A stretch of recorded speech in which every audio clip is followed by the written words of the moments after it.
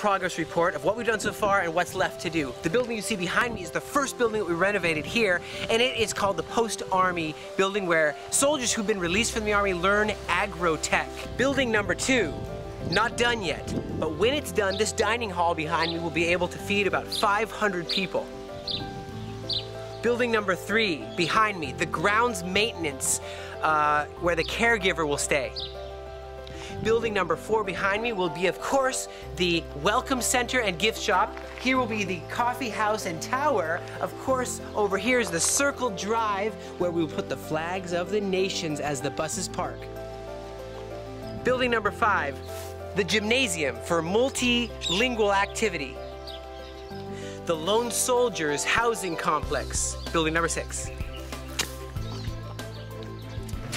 The Presentations Bomb Shelter.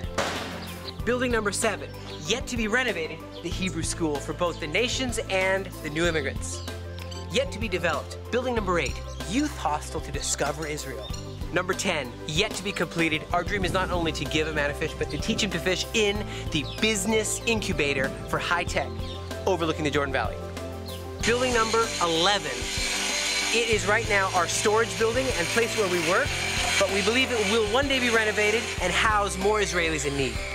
Building number 12, what will be called the first home in the nation for new immigrants when they get off the plane and off the boat and land here in the Promised Land. Building number 13, it is going to be, when we finish it, an international guest house for visitors here to the Galilee from all over the world.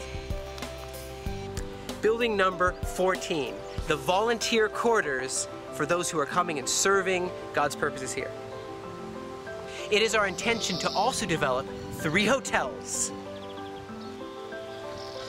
The prayer room, underground, the very foundation of what we all do here.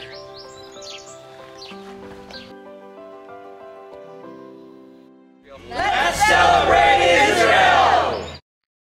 Celebrate Israel's 70 years of independence by donating $70 today for restoration.